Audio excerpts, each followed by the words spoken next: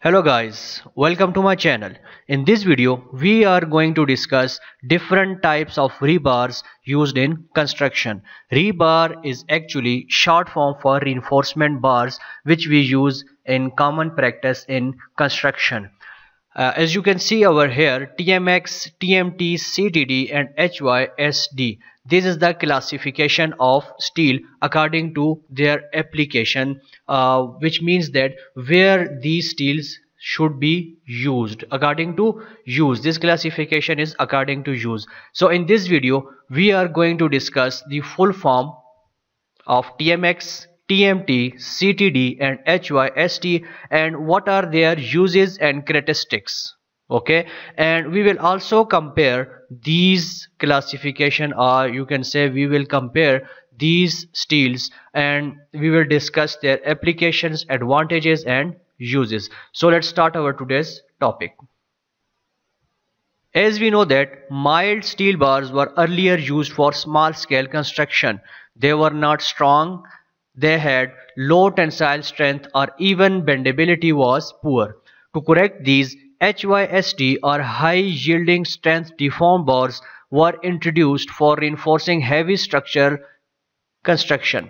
As the scale of structures began to touch the sky, both literally and metaphorically, problems associated with HYSD bars gave way to TMT bars.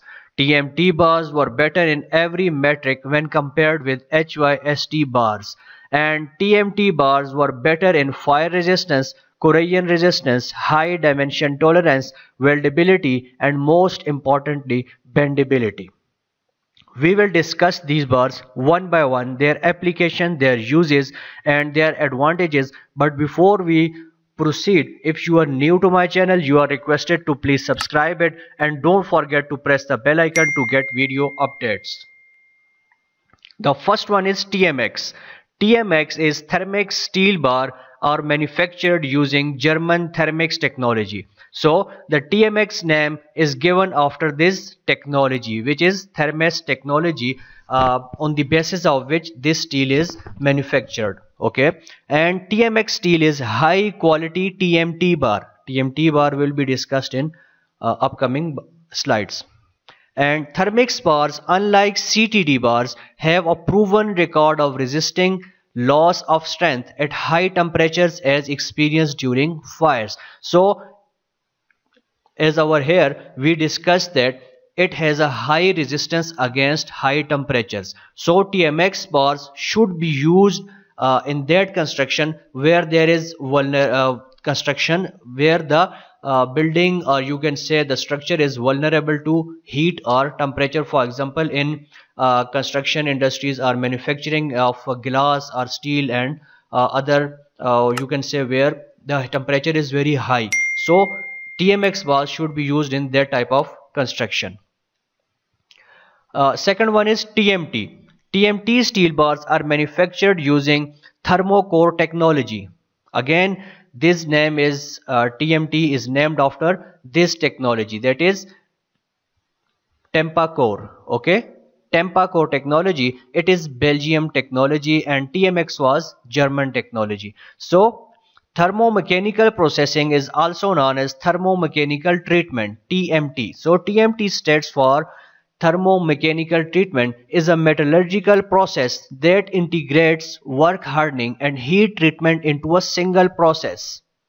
TMT or thermomechanical treatment is an advanced process in which red hot rebars are quenched through a series of water jets, making a hardened outer layer surface surrounding a softer core. The quenching process produces a high strength bar from an inexpensive low carbon steel. What are the characteristics of TMT bars? It has a high yield strength and ultimate tensile strength. It has a better ductility and elongation. It has greater bond strength. It has better weldability. It has high thermal resistance, and it is also corrosion resistance and earthquake resistance. And it is also economical.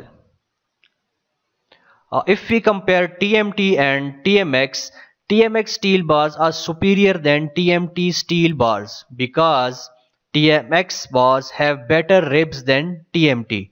They are more fire resistant than TMT, and TMX bar possesses better elongation.